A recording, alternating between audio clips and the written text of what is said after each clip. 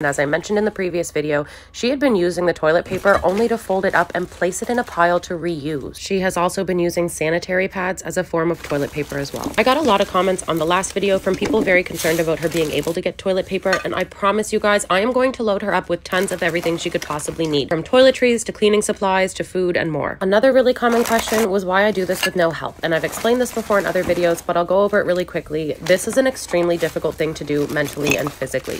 To be able to clean up hundreds of pounds of garbage through bugs and fuzzy little guys with their droppings everywhere, it isn't the greatest for someone who's not in a good mental state. But most importantly is the fact that these situations are normally dangerous and can be toxic. So I myself am insured in case anything happens to me or the home while I'm here, and I do this for free, so I wouldn't expect someone else to pay for themselves to be insured. That being said, although it's just me, I do as much as I can and as many days in a row as needed to make sure the job's always done. So after 6 hours on my first day and a giant pile of garbage bags, I managed to get her living room cleared out, and I'll be back tomorrow to continue.